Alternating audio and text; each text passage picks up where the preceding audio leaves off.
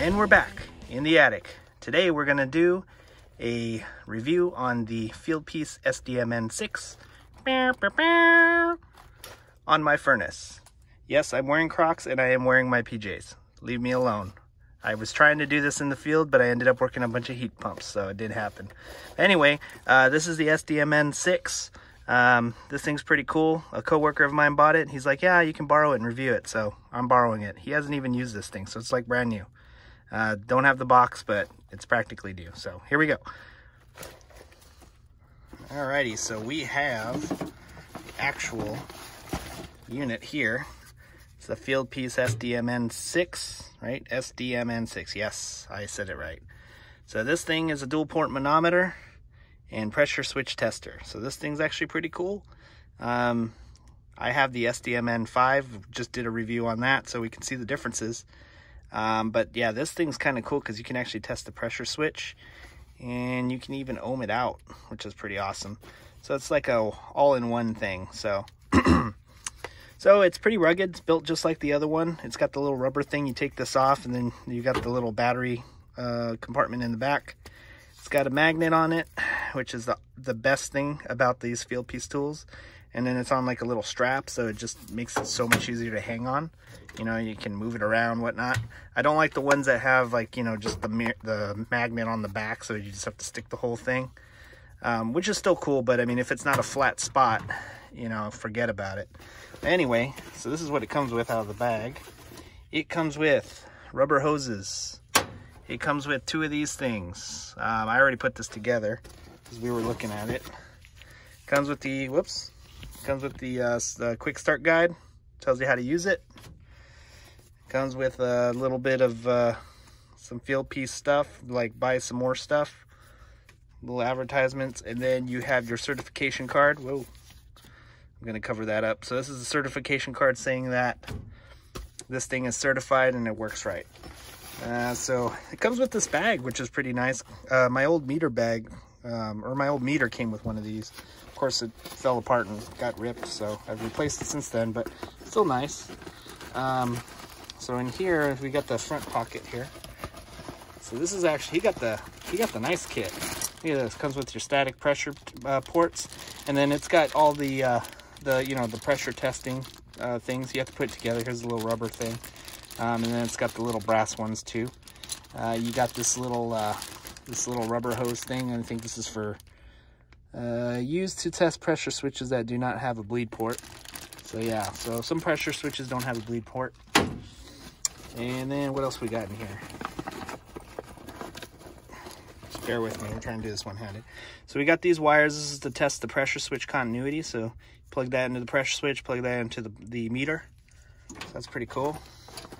And then we got some hoses, and this is for testing the pressure switch stuff. So yeah, they're folded in half. There's not actually like 20,000 of them, but yeah.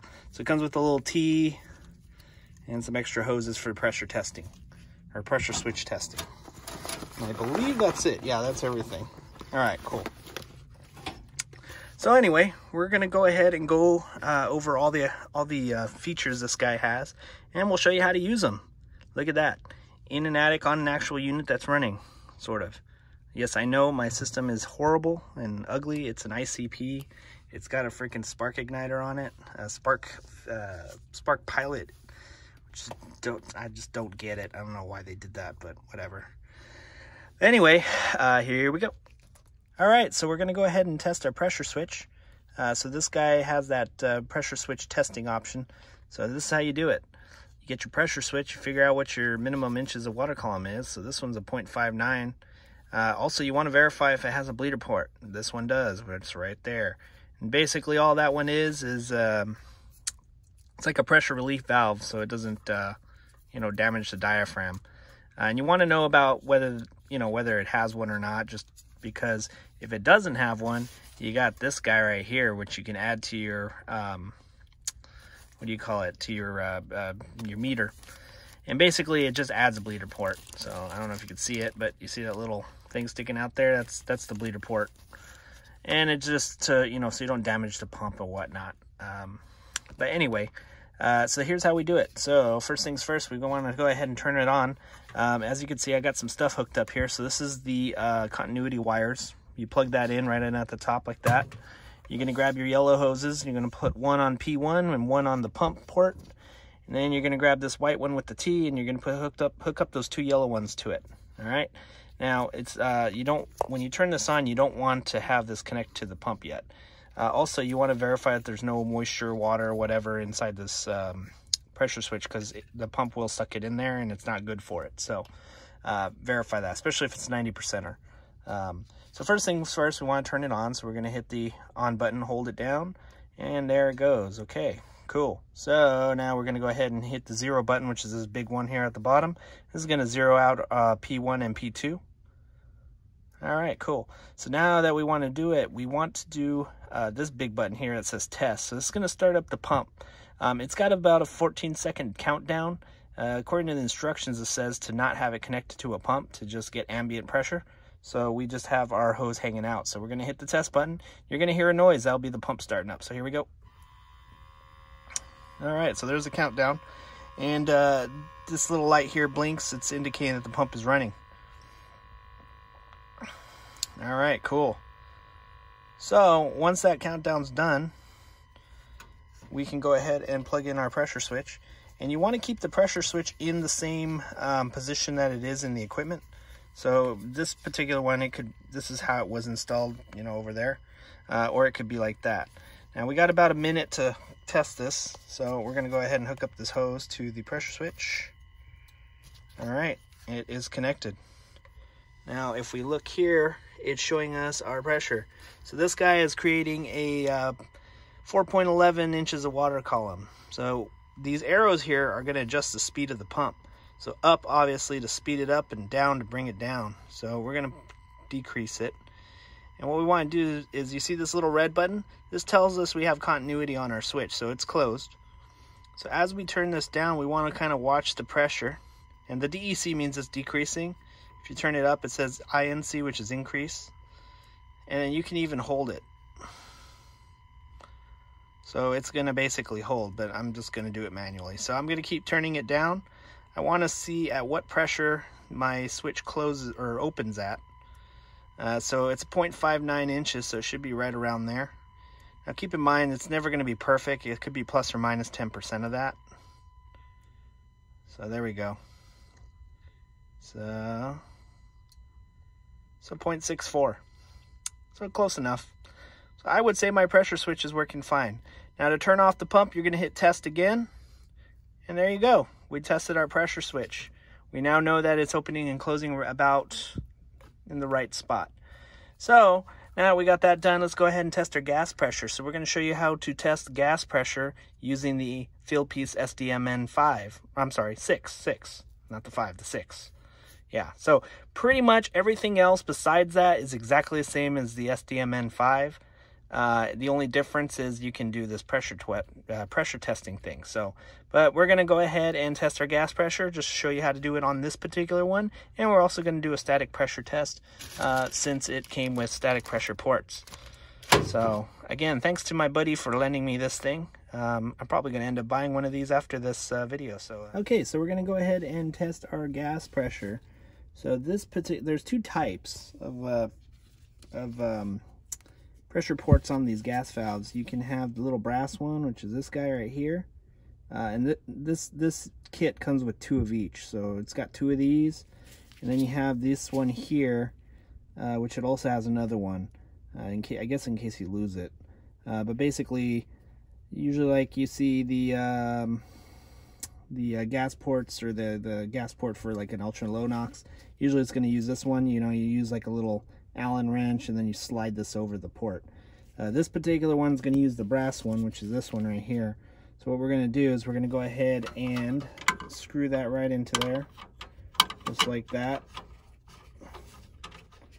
Cool. So now we're going to go ahead and grab our meter here, and we're going to go ahead and take the other side of this hose here, and we're going to stick that on P1. So just like that, we put that on P1. All right, we want to go ahead and zero this out. So we hit the big 0 button out, and it is zeroed out. We have it on P1. So now we're going to go ahead and cycle our furnace. Now we got that all hooked up. And then we got our adjustment port right here, which is going to be this guy right here. Mine's kind of hard to get to, so that's why I got it in there. Anyway, we're going to cycle on our furnace, so here we go.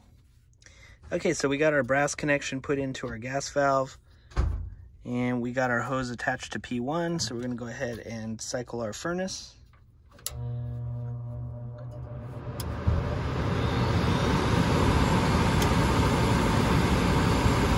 So there goes our inducer. Our hot surface igniter comes on, lights the pilot light, and there we go.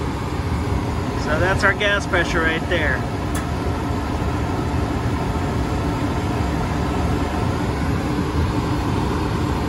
So this furnace is nominal. It's supposed to be at 3.5. So we're at 3.26.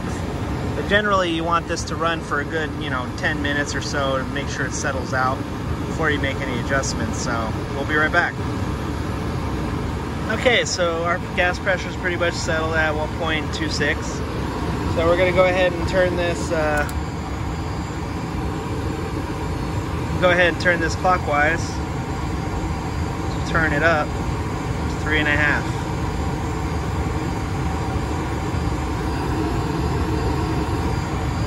As you can see, I'm just barely turning it. Every little smidge is going to make a big difference.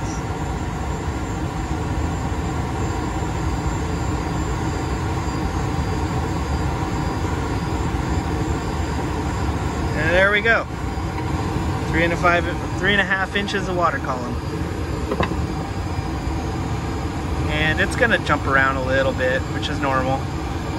So you want to get it as close as you can. So we're definitely there. But that's how you test the gas pressure on this bad boy.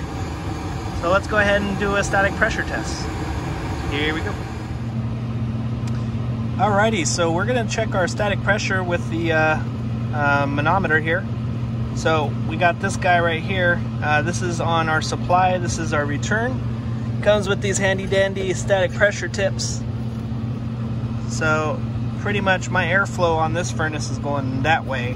So you want to put it into the flow like that, so it's hitting the tip, It's got these little arrows, and I generally like to run it in air conditioning because that means the fan's on its highest setting, so that's going to get your most accurate reading. And also make sure you have the blower door on, because if you don't, that's going to throw everything off. So we put this in the return, and we put this right in between the heat exchanger and the evap coil, because we want our static pressure to be, between here and here. So just like the SDMN5, right now this is our supply, so we're at 2.8 inches water column. If we hit the P1, P2 button, it'll switch it over to P2. This is our return. We're at 2.4, so it totals it out for us at 5.2, 5.3. So this furnace calls for 0.5 inches, so we're right at the max. It's gonna never be perfect, but that's pretty close, so I'm not too worried. I'm actually quite surprised that's that close. But yeah, that's pretty much how you... My light's strobing again. So that's pretty much how you test the static pressure on the SDMN6 by Fieldpiece. So it's a dual port manometer and pressure switch tester. So pretty cool, pretty cool. Might be upgrading to one myself. But again, thanks for watching, guys. Just this week we hit 100 subscribers, so make sure you check out our new URL, which is going to be www.youtube.com/nighthawkhvac. So thank you so much for all your support. We really appreciate it. And make sure you like, subscribe, hit that bell notification, and tell me what a horrible technician I am, and we'll see you on the next one.